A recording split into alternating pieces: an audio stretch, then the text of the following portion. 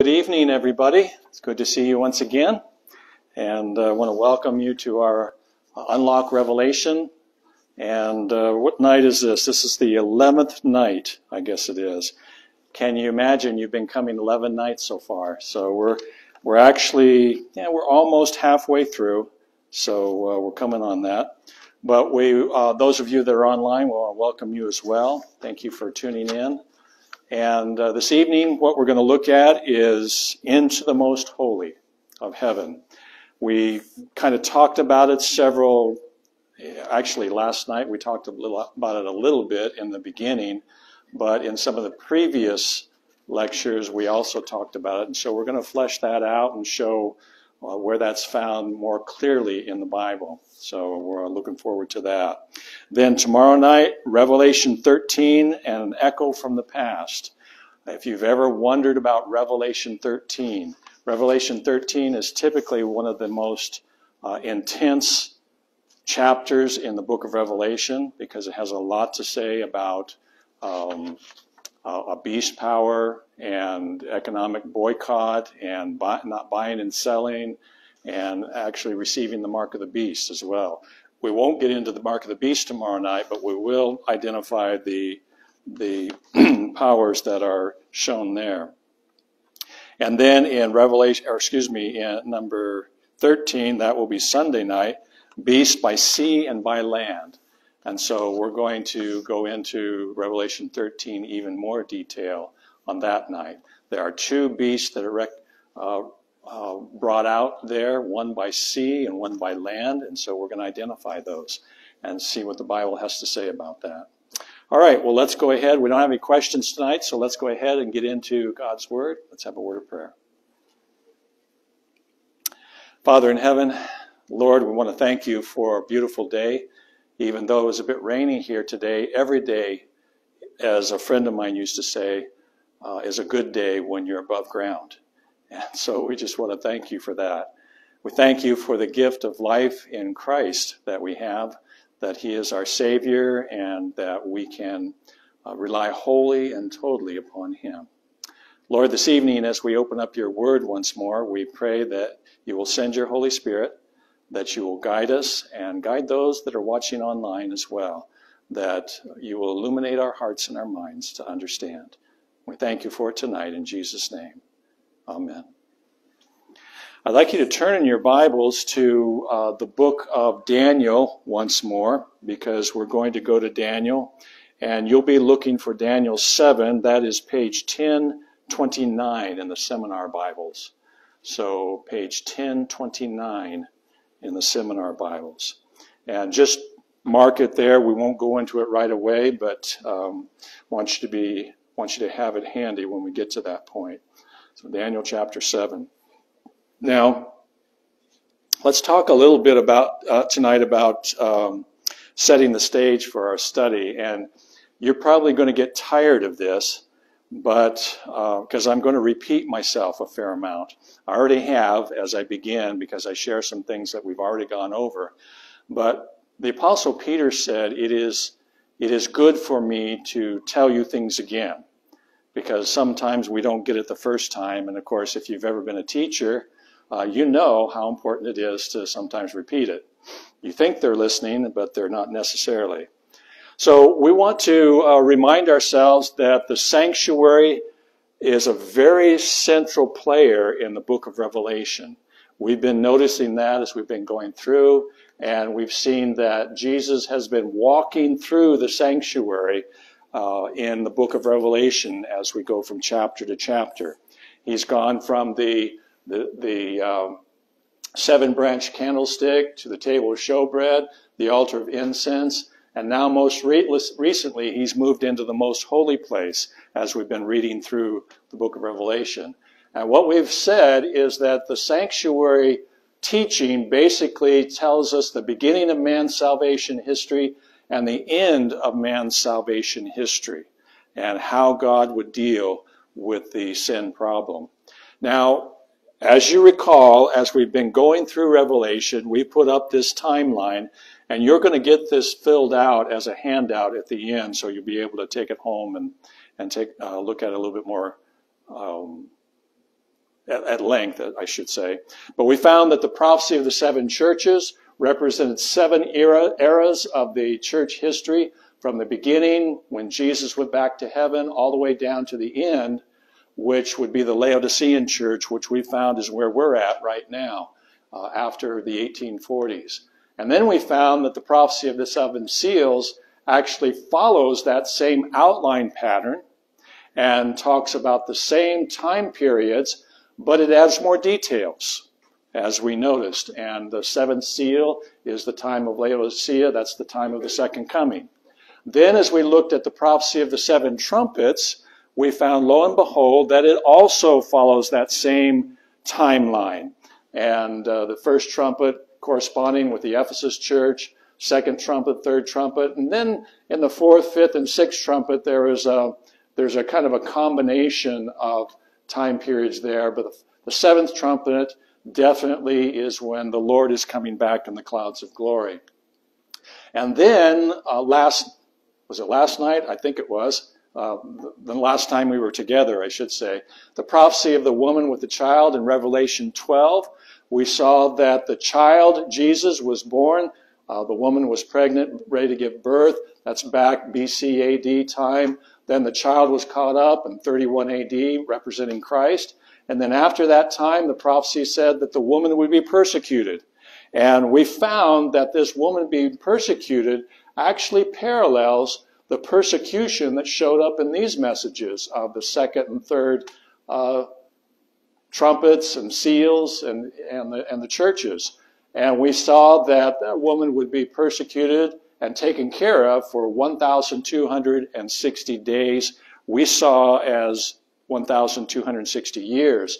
So this time period of persecution actually fits quite well with the persecution we saw as we went through the seals and the trumpets and also the seven churches. And then we saw the woman was helped.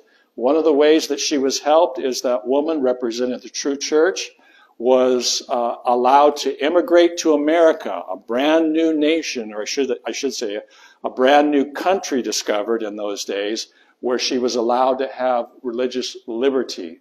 And then after that period of time, sometime after that time when the woman was helped, the remnant is revealed in Revelation. And that again corresponds with Laodicea, seventh seal, seventh trumpet. So that gives you kind of an overview of what we've seen so far.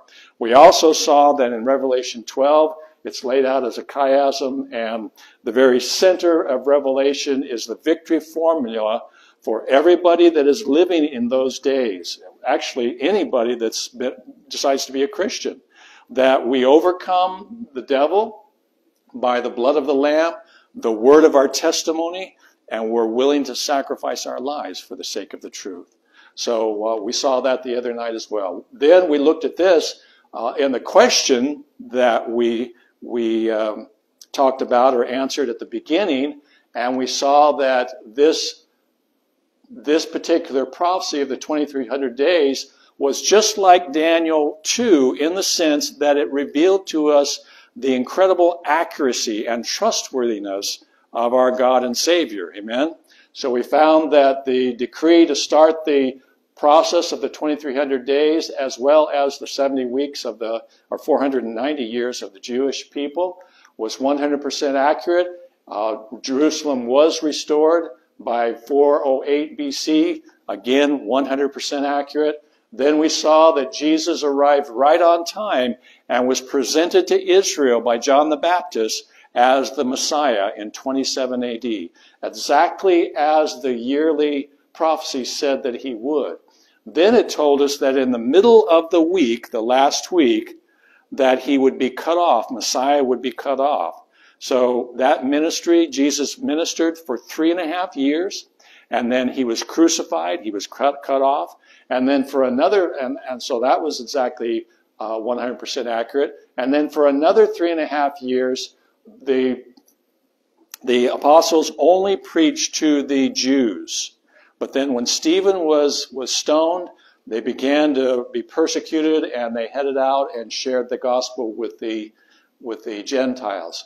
Now, all of these things were 100% active, or I should say accurate, And we can corroborate them by looking at history books and see that these things exactly happened. Now, what happened in 1844 is something that we did not see, because it said, "Then shall the sanctuary be cleansed."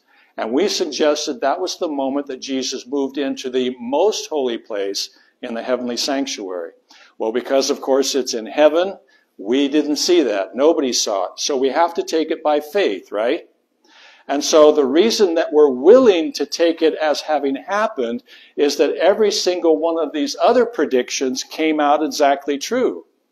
And so it gives us confidence that if this happened, these things happened, then this also happened as well. Okay? Now, we saw when we were looking at Revelation that, in fact, as we've gotten to Revelation 11 and 12, we see for the first time Jesus in the most holy place by the Ark of the Covenant. Okay? And so that gives us encouragement that it is in fact true.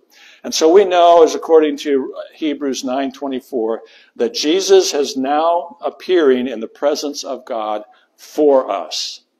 So, you know, I don't know if you know it really or not, but the word Satan means the accuser of the brethren. And so just like he accused Job, he is constantly accusing us before God. And we don't have the ability to defend ourselves, because actually what he accuses us of is true. We are sinners. But we have an advocate in heaven for us, right? Just as Hebrews said, Jesus Christ the righteous. And so that is good news. All right, so right after we identified the woman, or I should say the remnant church that keep the commandments of God and have the testimony of Jesus, we find, and we're going to look at this in more detail later, that in Revelation 14, this remnant group of God's people in the last days have a very special message to share. And the first angel here that shares it says, "Fear God and give glory to him, for the hour of his" what? His judgment has come. So we discovered that as the high priest went into the most holy place in the old Jewish economy, that meant that it was the time of the Day of Atonement, or they understood it as a day of judgment. So this first angel says that his hour of judgment has come. So we see now where we're at this point in our study of Revelation is that Jesus is ministering in the most holy place in the heavenly sanctuary. And when he moved into the most holy place, it was the beginning of the antitypical Day of Atonement for all mankind. Now, the high priest would always go in once a year in the old Jewish economy, but it was a type, it was a figure of how at a certain point in mankind's history, Jesus would move into the most holy place to begin to bring to an end this issue of our salvation and taking us home. So it was known, as I said, as a day of judgment. So in reality, friends, what we're discovering here is that we are now living in the antitypical Day of Atonement since 1844. And the Lord is in the process of judging those whom he will bring to heaven or will cause to be destroyed by the brightness of his coming. Now, we remember that because David says in Psalm 73, verse 17, until David, of course, was looking at the wicked and he was just upset because they were getting away with murder. You know, it just seemed like he was trying his best to follow the Lord, but he had lots of problems. But all the wicked seemed to get away with things. And then he said, until I went into the sanctuary of God, then I understood their end.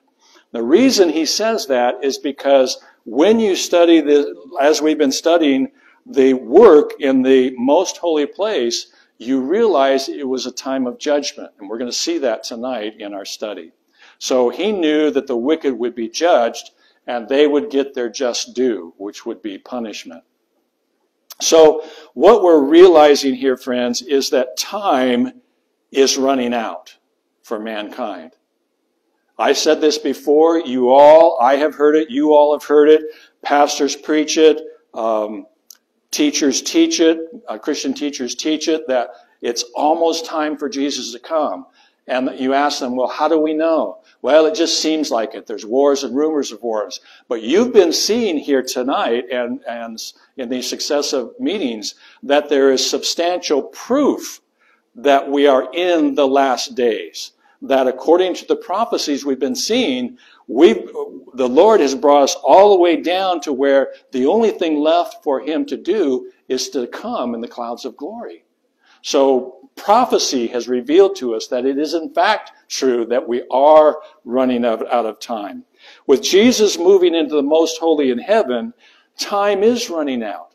That was the end of the cycle for the Jewish economy in the yearly sacrifice with the sanctuary. We are seeing that in Revelation, Jesus has moved there now since 1844, and so we know we are very close. Now, I want to remind you of what Paul says in 1 Corinthians 10:11. Now, all these things happened to them, to the ancient Israelites, as examples, and they were written for our admonition on whom the ends of the ages have come. So all these things that we're studying here are admonitions to us. They're helping us to be ready for the second coming. Now, let me ask you a question. If you were there when Jesus came the first time, would you have accepted him as your Savior?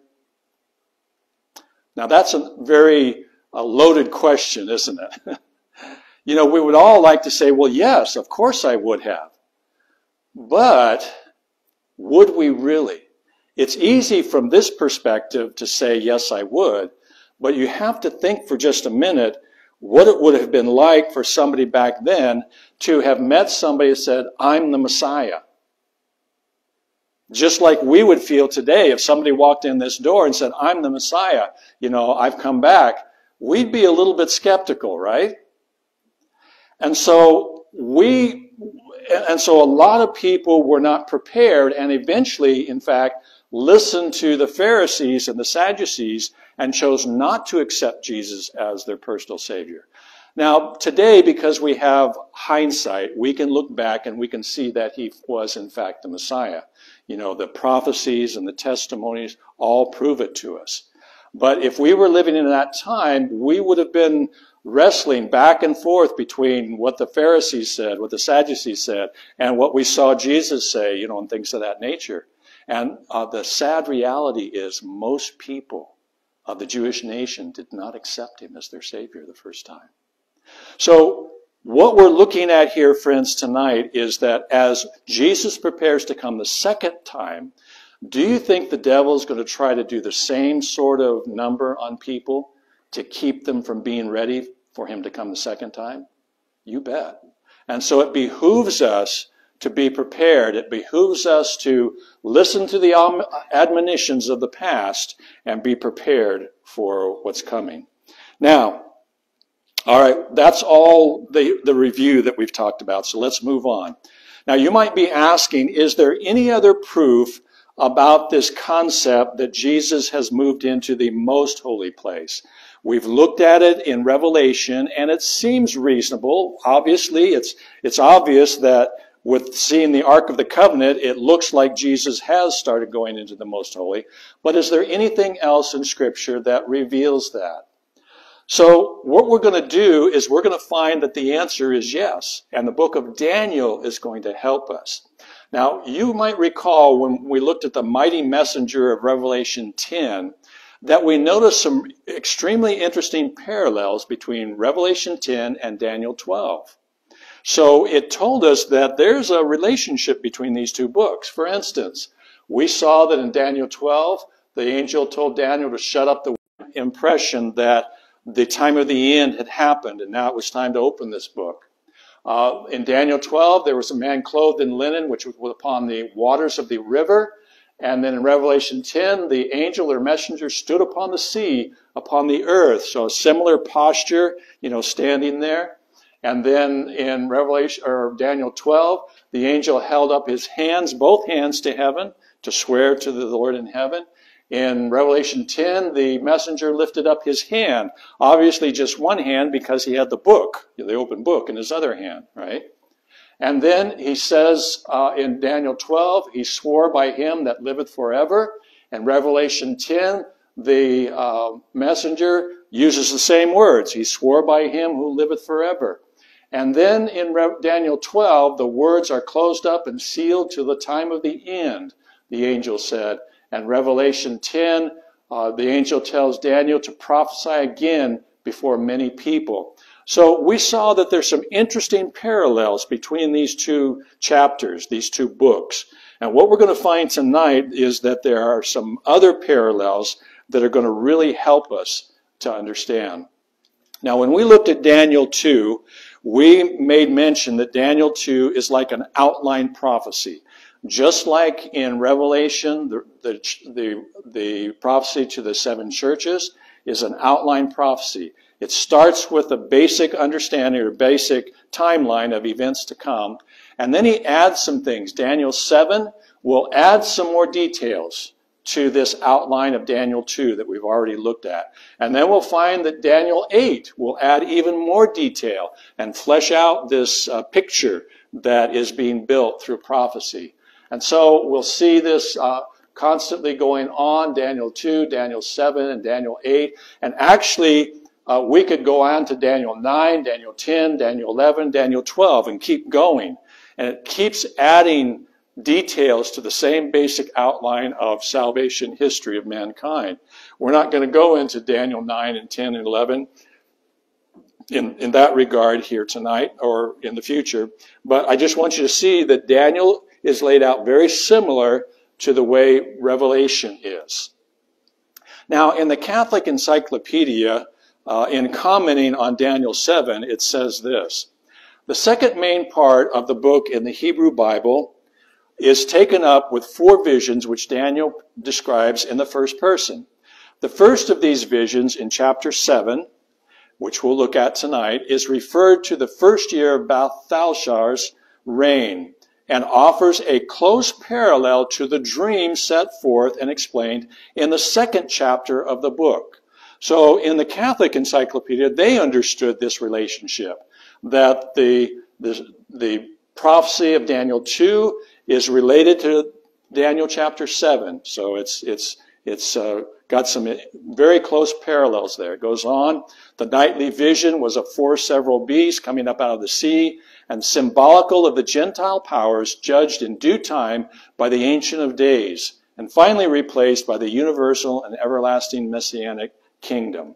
So that is exactly what we're going to see tonight as we progress, is that same concept. Now, just to give you an overview of Daniel, you might not be surprised if I told you that Daniel is laid out in a chiastic form as well, just like Revelation is. In this instance, it's half of it is a chiasm, and the last half is a chiasm. This one goes from chapter 2 to chapter 7. And just kind of look at it here. The Daniel 2 is a prophecy about the rise and fall of kingdoms. Daniel 7 is a prophecy about the rise and fall of kingdoms. They both do the same thing. Daniel 3 is a narrative of the persecution of Daniel's friends. Those are the ones that were thrown into the fiery furnace. And then Daniel 6, coming back, is a narrative of the persecution of Daniel. So they both deal with persecution. In Daniel 4, it's a prophecy of the fall, the fall and rise of the king of Babylon. That's the story of King Nebuchadnezzar, who became a beast for 7 years and ended up accepting the Lord as his Savior. But then in Daniel 5, it's a prophecy of the fall and death of a king of Babylon. And that's the story of Belshazzar, who was not listening to history. In fact, Daniel says, you knew all these things that happened to your grandfather, Nebuchadnezzar, and so he refused to accept the God of heaven. So it's a parallel there, and it basically is the story about how one man could know the truth and be set free. Another man could know the truth, and he decides against it. So quite fascinating there. But let's continue now and go to the book of Daniel. And we'll look at Daniel 7, verse 1. In the first year of Belshazzar, king of Babylon, Daniel had a dream, and visions of his head while on his bed. Then he wrote down the dream, telling the main facts. So as we begin chapter 7, God is in the process of giving Daniel a dream. And in the dream, he sees this incredible story, you might say, or outline of prophecy to come, things to come, that he writes down for us to be able to read later on. So most of these verses I'm going to put on the screen so you can follow them in your Bible or on the screen, either one. But we go to the screen, and in Daniel 2, it says, Daniel spoke, saying, I saw in my vision by night, and behold, the four winds of heaven were stirring up the great sea. Now, I just want to pause for a minute and say the reason we're going to Daniel 7 is because we're going to see that what we've been talking about in Revelation, about Jesus moving into the most holy place, is also seen in Daniel 7. Okay? So we're going to see a parallel here and further proof that this is not something that Pastor Stewart has just come up with in the book of Revelation. Okay? All right, so he sees four winds of heaven were stirring up the great sea. So what do these symbols mean? All right, if we look at up four winds, we want to look up four winds. What are the four winds, and what's the great sea? All right? In Jeremiah 49:36 through 37, we're letting the Bible describe or define for us these symbols. He says, God says, against Elam I will bring the four winds from the four quarters of heaven and scatter them toward all those winds. There shall be no nations where the outcast of Elam will not go. So what are these winds doing? Goes on. For I will cause Elam to be dismayed before their enemies, and before those who seek their life. I will bring disaster upon them. So these four winds are bringing disaster, obviously conflict, right? My fierce anger, says the Lord, and I will send the sword after them until I have consumed them. So we're seeing here the four winds are bringing conflict and disaster here, according to what Jeremiah says. And then in Revelation 17, verse 15, when we wanted to identify the great sea in Daniel chapter 7, what is the sea? And the angel said to me, the waters which you saw, where the harlot sits, are peoples, multitudes, nations, and tongues. So the great sea of humanity, we looked at that before. There's also a place in Isaiah 17, verse 12, that tells us the same thing. Woe to the multitude of many people who make a noise like the roar of what? The seas. And to the rushing of nations that make a rushing like the rushing of mighty waters. And so you see the Bible is giving us an explanation of what waters or seas represent. It's a sea of humanity. So the translation would be that God is allowing calamity from the four winds, from the four quarters of the compass, to come upon the great sea of humanity, and out of that are going to come the next entities that are revealed in the Scripture. Verse 3 of Daniel 7. And four great beasts came up from the sea of humanity, each different from the other. Daniel, and by the way, we want to ask the question, what are beasts, right? I think we talked about that the other day, but again, Daniel or the Bible will tell us what those beasts represent. Daniel 7, verse 17 through 23, those great beasts, an angel is giving Daniel the interpretation, which are four kings, which arise out of the east. The fourth beast shall be a fourth kingdom on the earth. So according to the Bible, what does a beast represent? Represents a king or a kingdom. Okay? So it's very clear that as he sees these beasts coming up out of the sea of humanity, he's talking about a kingdom arising up out of the sea of humanity. All right? Let's continue. Verse 4. The first beast was like a what? Like a lion, and had eagle's wings. I watched till its wings were plucked off. Now again, as I mentioned before, we want to find out what these symbols mean in Babylon, or I should say in Bible time. Not what they mean today, because they didn't know those symbols then. But what does the Bible say about these symbols? So Jeremiah 4 verse 7 tells us, Jeremiah lived many, many years before this, the lion has come up from his thicket, and the destroyer of nations is on his way. This is, by the way, is an example of Hebrew parallel poetry. The Bible is actually very poetic in a lot of ways. I think you've noticed that in Psalms especially. But it says it once, and then it says it a second time in a little bit different way. So it's talking about the same thing. The lion has come up from his thicket. Who is the lion? The destroyer of nations is on his way. So the lion is the destroyer of nations. Now, who is that destroyer of nations? It happened to be Babylon. In the context of Jeremiah there, it was talking about Babylon.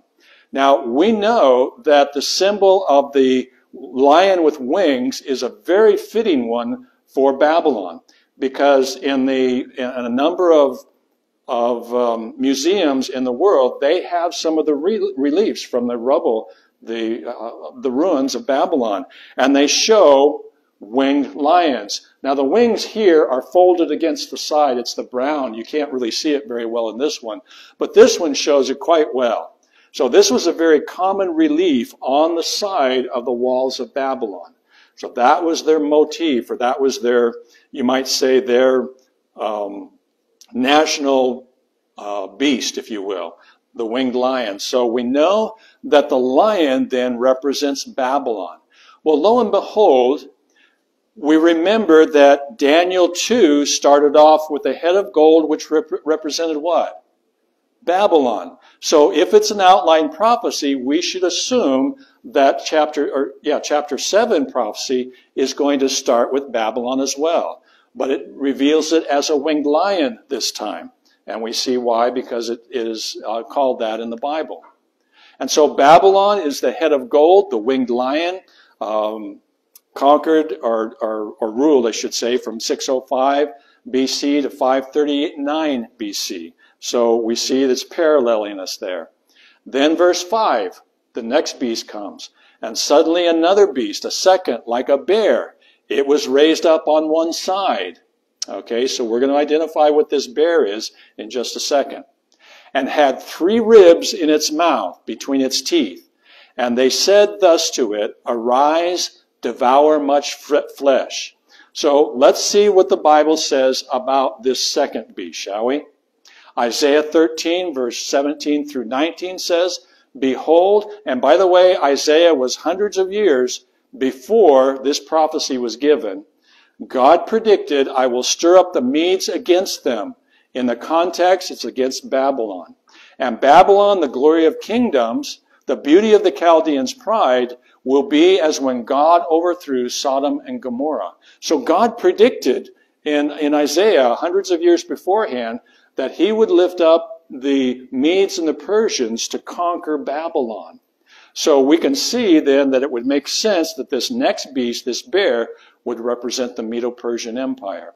In Jeremiah 51 verse 11, he says, sharpen the arrows, fill the quivers. The Lord has aroused the spirit of the kings of the Medes, because his purpose is against Babylon to destroy it.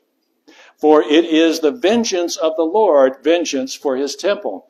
Now, I don't know that people were on top of it enough to realize that they had history in advance, in those days. Because when Jeremiah was giving this, Babylon was at its peak.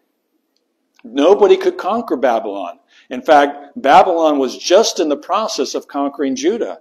And yet here, he's predicting that the Medes are going to conquer Babylon. So, that's a pretty amazing prophecy at the height of Babylon's power. Now, here's a map that shows us a little bit of this. The Medo-Persian, it was a dual empire, and they were over off to the east of Babylon. Now, it said that the bear would be raised up on one side. Do you remember that? Well, it was a dual empire. The Medes were on top first. In other words, they were the power to begin with. The Persians were the lesser. They just formed a pact together. But gradually, as the years went on, the Persians overtook the Medes, and the Persians became the main empire. And of course, we all know about the Persian Empire, right? and all that they did. And so they came in from a mountainous area over on the east side. This area is known for its mountains. And typically bears are pretty common in mountains. But down here in Babylon, it's mostly more or less flatter land. And they had a lot of the lions, the Asian lions there. Now it says that the bear had 3 ribs in its mouth. In order for Medo-Persia to conquer Babylon and the then known world in that area, it had to conquer Babylon, it had to conquer Lydia up here, and then it had to conquer Egypt. Those are the 3 ribs. And that's exactly what they did. History tells us that the Medo-Persians overcame Babylon, then they took Lydia, and then they conquered Egypt. And that became their territory at that time. So Persia represents the chest and arms of silver of Daniel 2, and it ruled from 539 to 331 BC, just as we saw in the statue of Daniel. We'll continue Daniel 7, verse 6. After this I looked, and there was another, like a leopard, which had on its back 4 wings of a bird. Now, the lion had 2 wings, and wings oftentimes represent speed, as far as the ability to conquer fast. But if 2 was fast, how many would 4 represent? Really fast, right? So this was a conquering entity that really took on the world in a storm. The beast also had 4 heads. So now they're getting a little bit weirder here. Had 4 heads, and dominion was given to it. So as we look at this, we ask ourselves the question, what do the wings represent? Psalms 18 verse 10 says, and he rode on cherubim, speaking of God, and did fly. Yes, and he did fly on the wings of the wind. So if you're flying on the wings of the wind, nothing is impeding you, right? You're moving forward very rapidly on the wings of the wind. And that is exactly what this power did when it came into the kingdom. This represents Greece. The thighs of bronze. It ruled from 331 to 168 BC.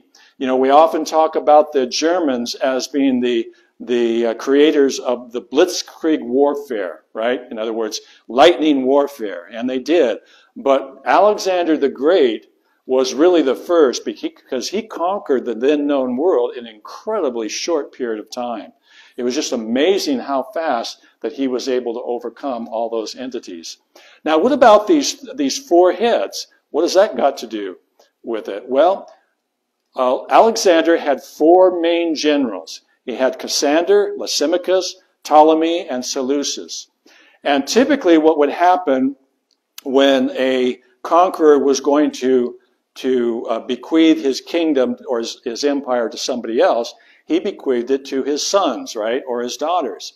Well, Alexander didn't have any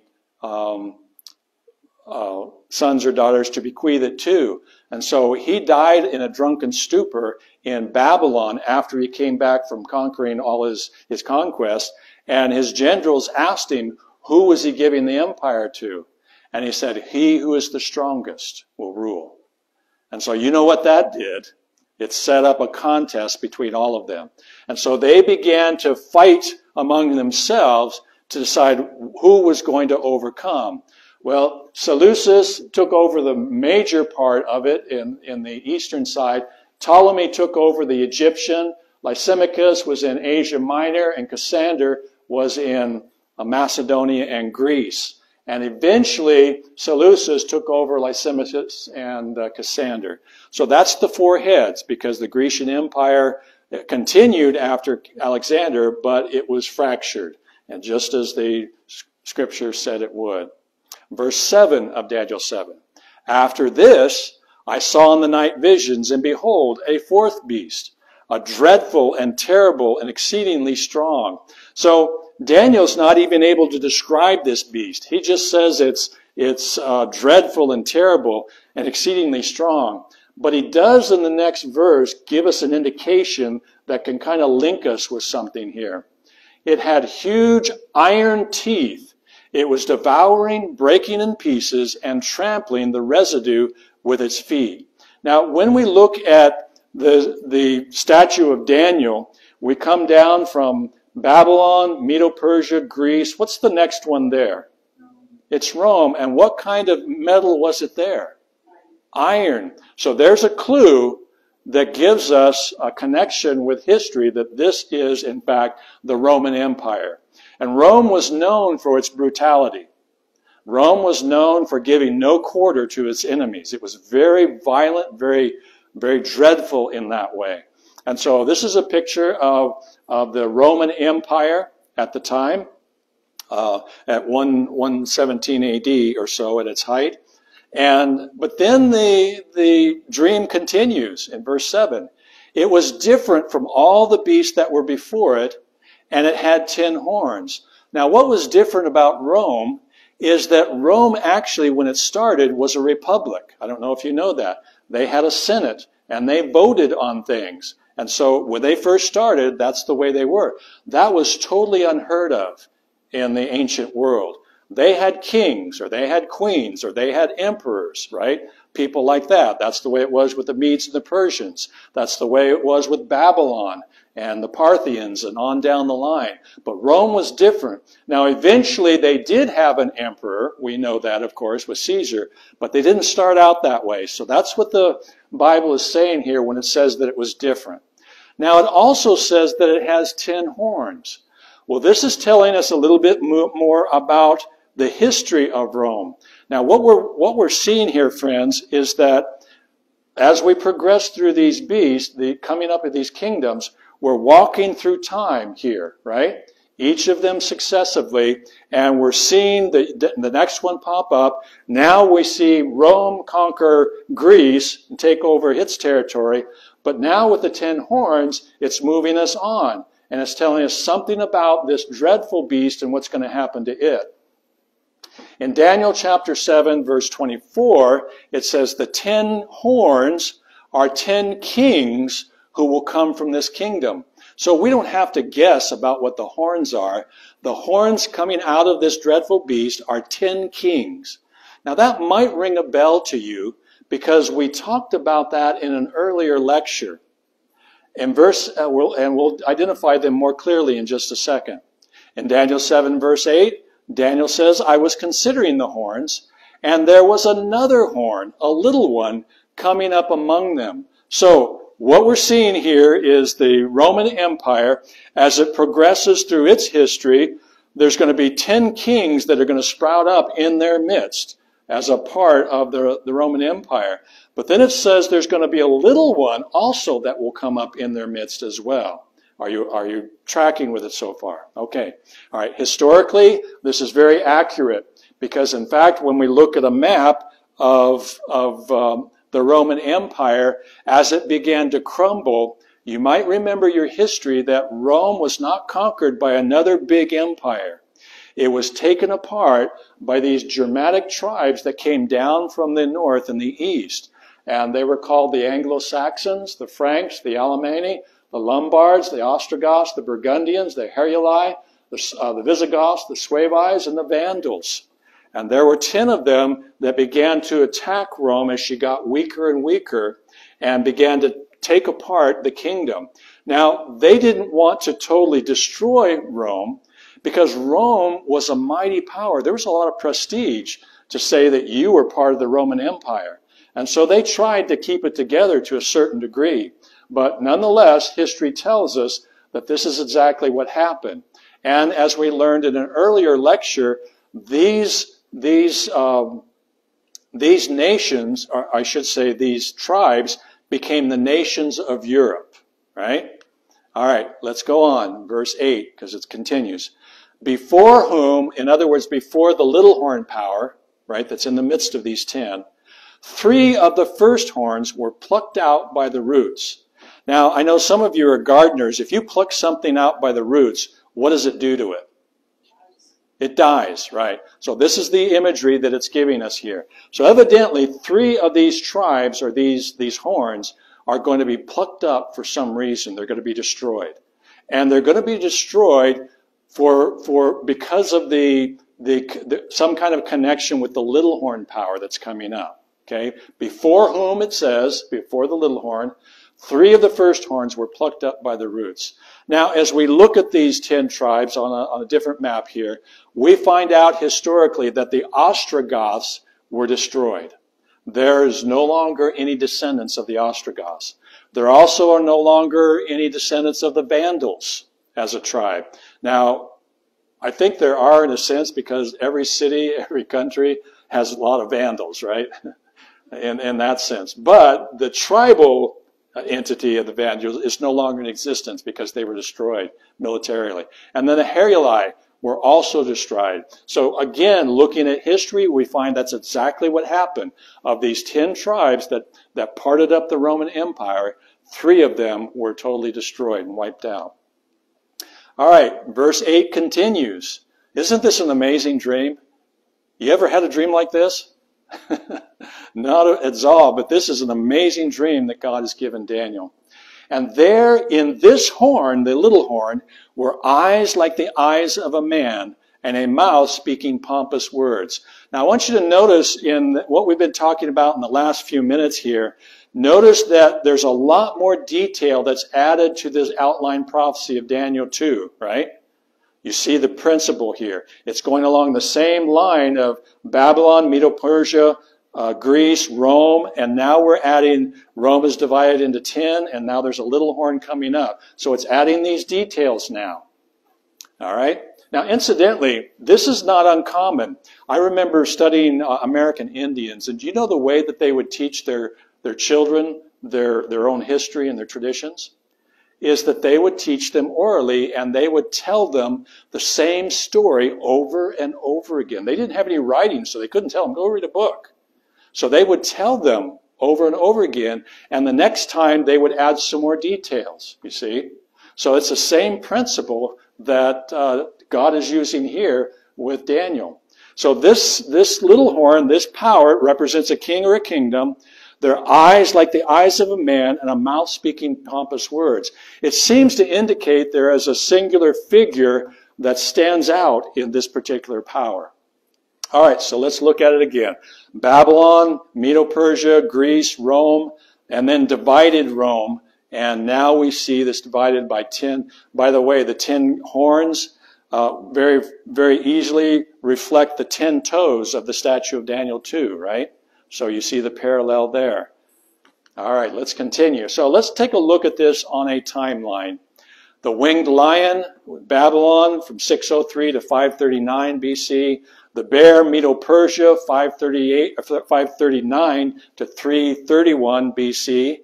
Then we have the leopard, Greece, from 331 BC to 168 BC. And then we have that terrible beast that we've identified as the Roman Empire that starts in 168 and moves on, but it doesn't say exactly how it moves on just yet here, except that there's 10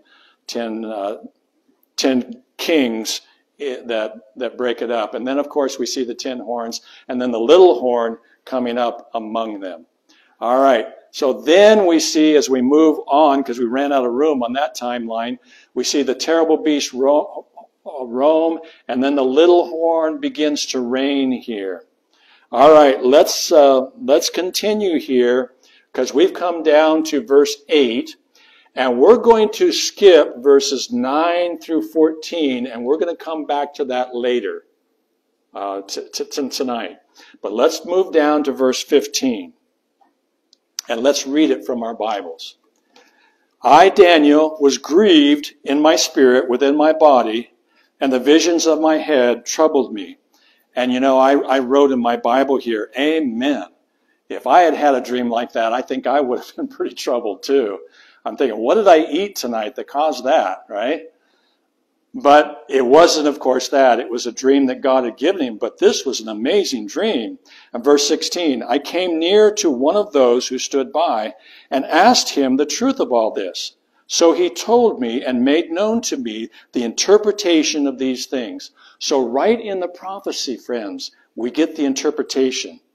Verse 17, those great beasts, which are four kings, or the margin says kingdoms, which shall arise out of the earth.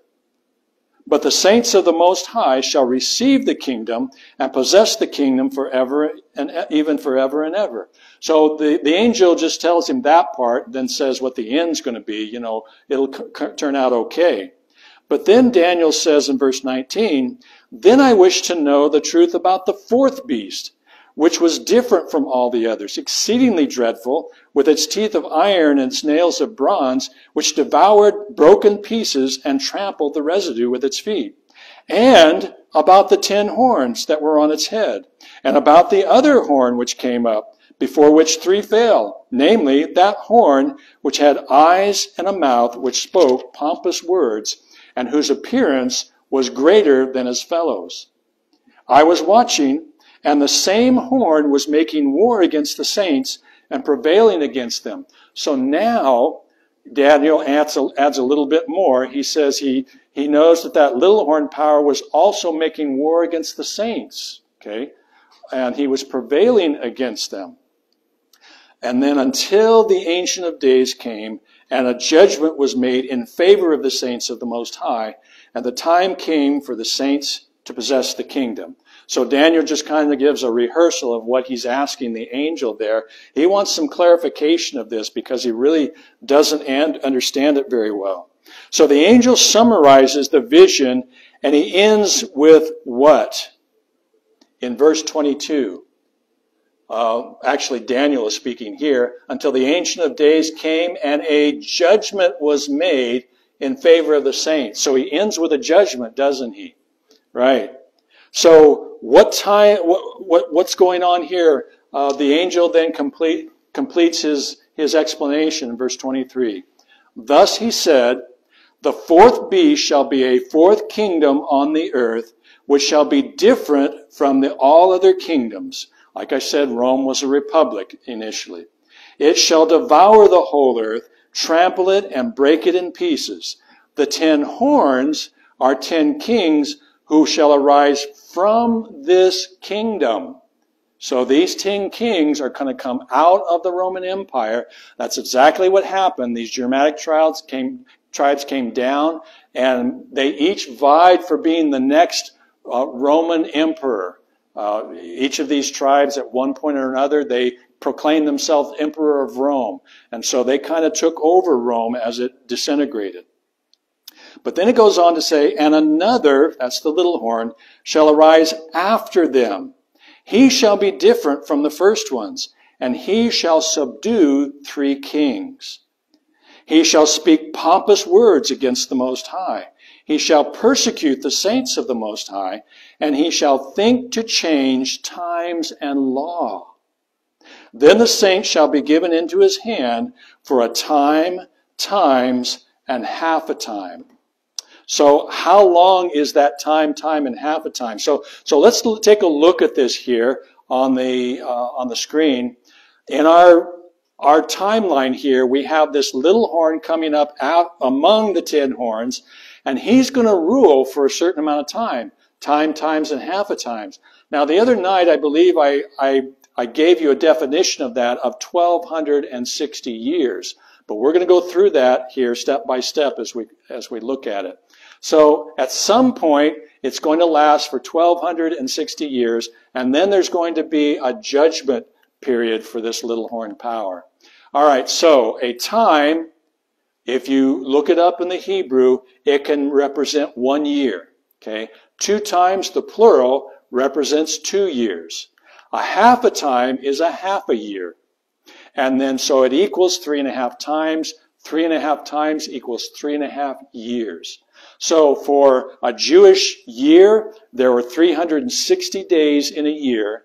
So 3.5 times 360 ends up being 1,260 days or years.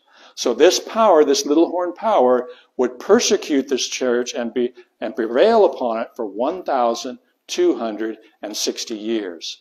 Now, it's interesting that this particular time is shared 7 different times in the book of Daniel and Revelation.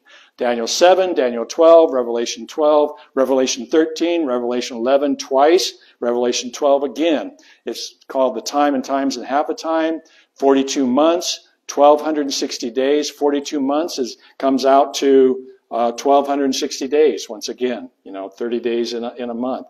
So you see this repeated over and over again in the Bible. So it's a very common thing. And it's referring to a time of the tribulation. Remember we talked about that? There would be a tribulation upon God's people for 1,260 years. Now, Daniel says in Daniel 2, verse 35 and 34, and the stone that struck the image became a great mountain and filled the whole earth.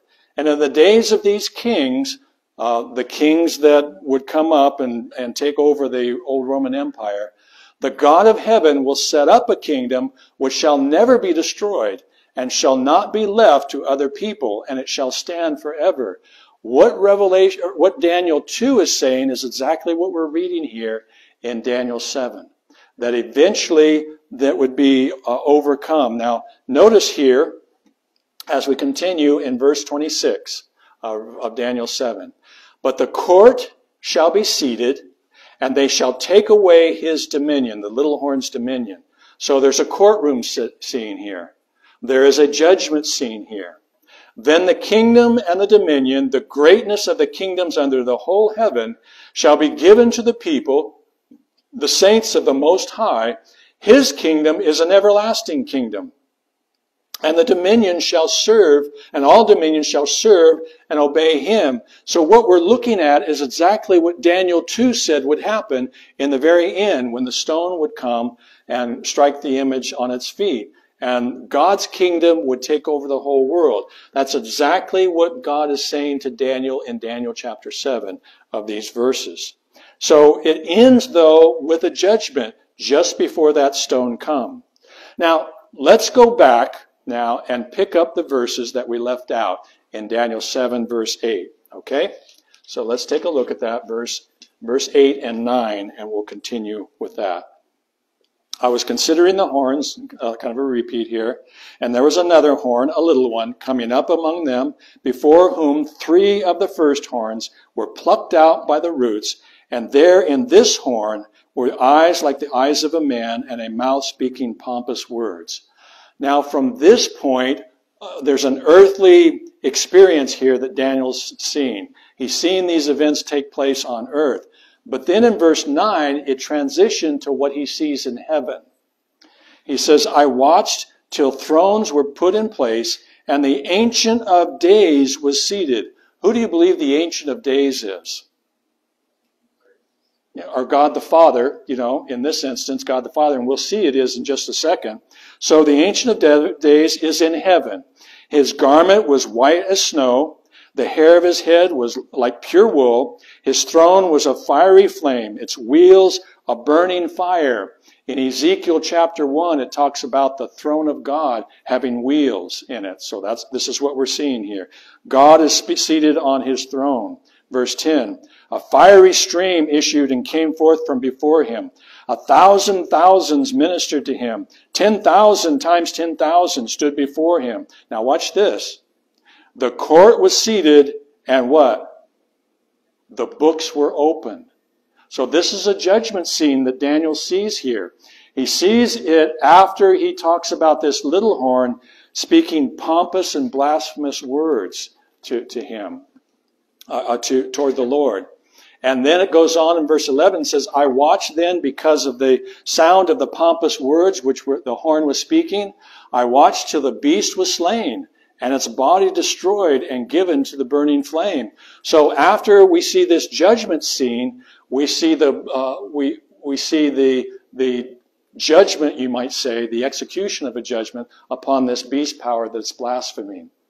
So it's a fascinating thing. Daniel sees the Lord God, the Father upon his throne, and he sees him there in verse 10 that all books are open. Revelation talks about the book of life, the book of remembrance. And so God has a recording ability to where he writes down the things that happen. And he has a book of remembrance where those of us that have accepted him as a personal Savior, it's stamped with the blood of Christ that we've been forgiven. But there's also books where it tells about the deeds of the wicked who have not been forgiven, who have not accepted Christ as their Savior. And they are open. And so then it goes on in verse 13, and it says, I was watching. Again, he's up in heaven. Daniel is watching this in heaven. I was watching in the night visions, and behold, one like the Son of Man coming with the clouds of heaven. Well, that sounds like it's the second coming, doesn't it? But wait a minute, where is he going on these clouds? He says, one like the Son of Man. That has to be Jesus, right? The Son of Man, that was one of his favorite terms. Coming with the clouds of heaven. He came to the Ancient of Days, and they brought him near before him. Where did we decide that the Ancient of Days was? He was in heaven, right, on his throne. And so this is a picture of Jesus, the Son of Man, coming on the clouds of heaven to his Father, right? Now, friends, this is where we get the connection with Revelation and the moving into the most holy place. Because according to the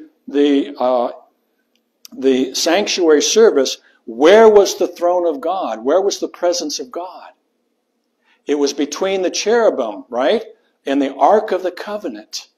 That's where his Shekinah glory was revealed. So this in Daniel is a picture of Jesus moving into the most holy place at a certain point in time. And as we saw in the prophecy of the 2300 days, those days ended in 1844, and that's when Jesus moved on the clouds of heaven into the presence of the Ancient of Days, of the Most Holy. So we see it corroborating what we have already seen in the book of Revelation. Then it goes on in verse 14 and says, then to him, in other words, the Son of Man, was given dominion and glory and a kingdom, that all peoples, nations, and languages should serve him. And his dominion was an everlasting dominion, which shall never pass away. And his kingdom is the one which shall not be destroyed. So sometime after Jesus moves into the presence of the Ancient of Days, into the Most Holy, it says that he would be given the kingdom. And that means that he would come back and claim the kingdom of earth as his own. So friends, again, we're living on borrowed time. We're very close to the second coming. And so Jesus is there in the most holy place in heaven right now for you and I, ministering for us before the Ancient of Days, his Father and our Father. You see, as we're looking at this, friends, I talked about it the other day, it's kind of like a puzzle. When you first start out, it doesn't make a lot of sense, but as you continue to put the pieces together, you begin to get a picture. A picture rolls out. We see now that there is an entity called this little horn power, and he's persecuting the saints of the Most High. Revelation 11 verse 19 reminds us, then the temple of God was opened in heaven, and the ark of his covenant was seen in his temple.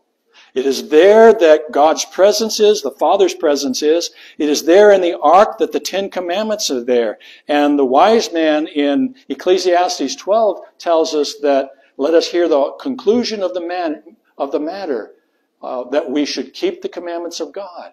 And so we are going to be judged by those things that show whether we're saved or lost, if we've accepted Jesus as our personal Savior or if we've rejected him.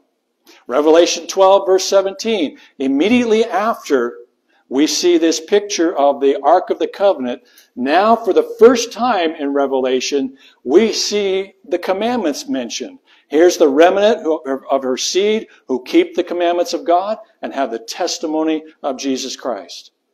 God always sends a message to prepare his people for major worldwide events which affect their eternal destiny. We talked about that the other night. And we're going to learn that God has a very special message that his remnant needs to share in preparing people for the second coming of Jesus. Revelation 14 verse 6 is the first angel of this message. We're not going to look at it in full detail tonight, but I just want to give you a sampling of it.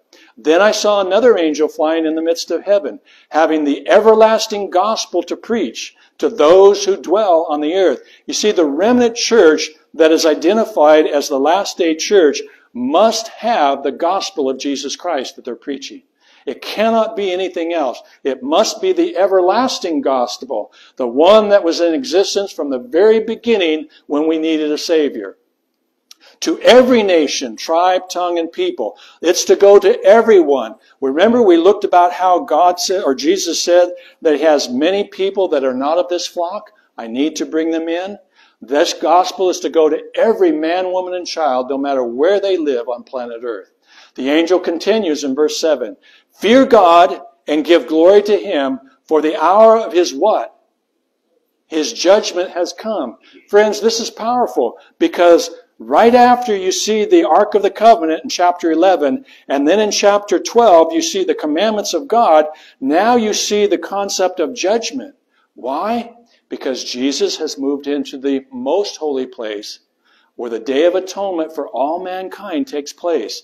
That is a day of judgment.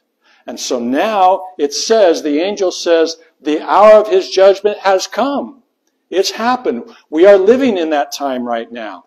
And worship Him who made heaven and earth, the sea and the springs of water. Friends, was there ever a time in Earth's history that we need to call people back to worshiping God? I mean, we in America, we talk about being a Christian nation, but we look out at some of the things that are happening, and it certainly doesn't seem that way. It certainly seems that we've gone way far away from worshiping the God of heaven. Amen?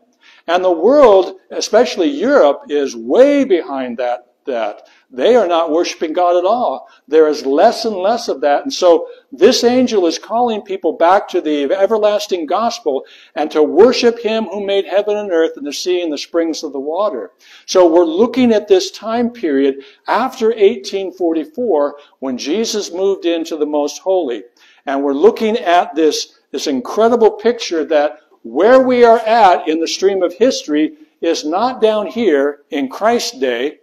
We're not here in the 500s. We are clear down here in the after 1840s, in the remnant, the seventh trumpet, the seventh seal, and the church of Laodicea. That's where we are on this timeline. It is where we're at in the stream of history.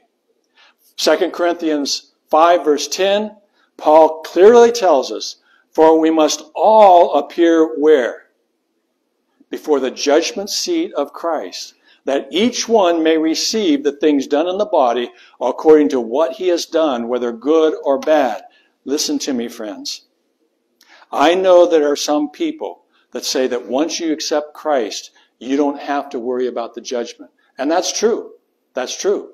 But there is a judgment being taken that is taking place to decide if you're genuine or not.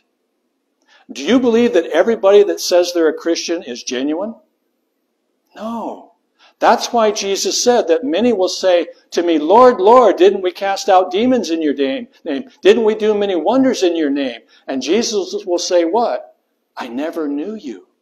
So at some point, heaven has to have a judgment time where they decide and they make it clear who's really a Christian and who's not.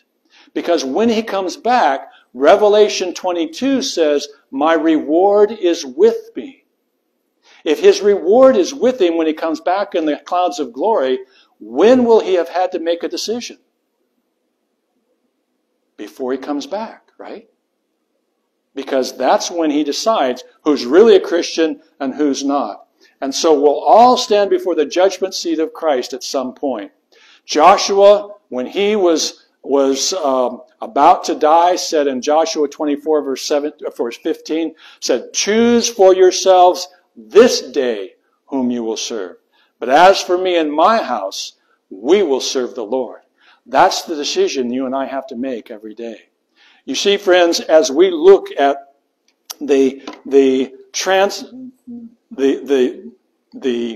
moving of Jesus from the holy place into the most holy place, we recognize that we are in the final acts of mankind's salvation history. That is what Revelation is teaching us here. As we have moved from chapter 11, or chapter 10, I should say, where we were still in the holy place, But now in chapter 11, chapter 12, we are now in the most holy place. We see that we're on borrowed time. We see that we're getting closer and closer to the second coming. How many of you want to be ready for that coming? I do myself. Father in heaven, Lord, as we look at this evidence tonight, in the sister book of prophecy of Daniel, we have seen that the things that we're seeing in Revelation, we also see in the book of Daniel. We've seen how Daniel has this vision of these kingdoms coming up, and we see how there would be a persecuting power, but he also says that that persecuting power would be judged someday. And he looks into heaven and he sees the Ancient of Days there in heaven. But he also sees the Son of Man coming to the Ancient of Days, coming into the most holy place, where the Shekinah glory is, where the two angels are by his side. And we see clearly that Daniel solidifies the fact that Jesus has, in fact, moved into the most holy place. Father, help us to be ready when you come in the clouds of glory. In Jesus' name we pray. Amen. All right, tonight I put a slide on there to end up with, because as we go into Revelation chapter 13 tomorrow, we're going to see some fascinating parallels once again. Because in Daniel's little horn, we saw all these. We saw the lion, the bear, the leopard, the terrible iron teeth, the 10 horns, speaks great things, reigns 1260 years, changes times and laws. But in Revelation 13, we're going to see exactly the same sort of things. It's an incredible parallel. We'll see a lion, we'll see a bear, we'll see a leopard, we'll see a dragon. Seems like a terrible beast. We'll see 10 horns, we'll see someone that speaks blasphemies. We'll also see that they reign 42 months or 1260 years. So stay tuned for tomorrow night as we go into that and we identify that particular entity. God bless you as you go home. Stay safe as you drive, and we'll see you tomorrow night.